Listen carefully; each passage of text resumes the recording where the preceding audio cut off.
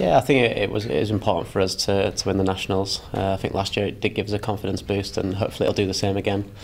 You know, like Chris said, we've got the schedule we've got coming up is absolutely crazy. So it's just gonna be week after week for the next couple of months. So yeah, hopefully it'll be one of those things that it's a bit of a springboard onto some more success. At the YONEX All England, I mean, it's always great to have the home crowd behind you.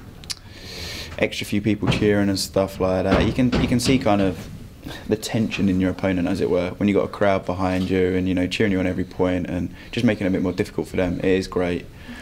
We didn't unfortunately play it last year just because of the way things worked out, but my last time I played it there, we had quite a close game with one of the best players in the world. So hopefully this year will be another one of them for us. You know, we can have a good performance out there and kind of trouble some of the best in the world. At the moment, we're not too worried about the draw. We're just concentrating on our own performance, and we know that actually when we play our best, we can compete against the best in the world, and we have shown that in the last 12 months. So, you know, no matter who we get put up against, we'll go there with fully prepared and willing to win. If we can play, you know, to our best there and say, I don't know, make a quarter or something like that, it's big points.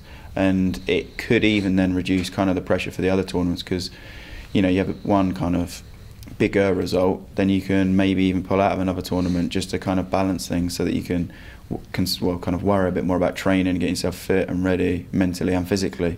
So it's a big tournament for us because there's a chance for us to, you know, perform and get good points for Olympic qualifying. It's hard not to kind of think about it and so on, just because it's kind of the only thing I haven't managed to compete at in badminton. So me and Marcus are both, you know, really keen and we're doing everything we can to get ourselves there.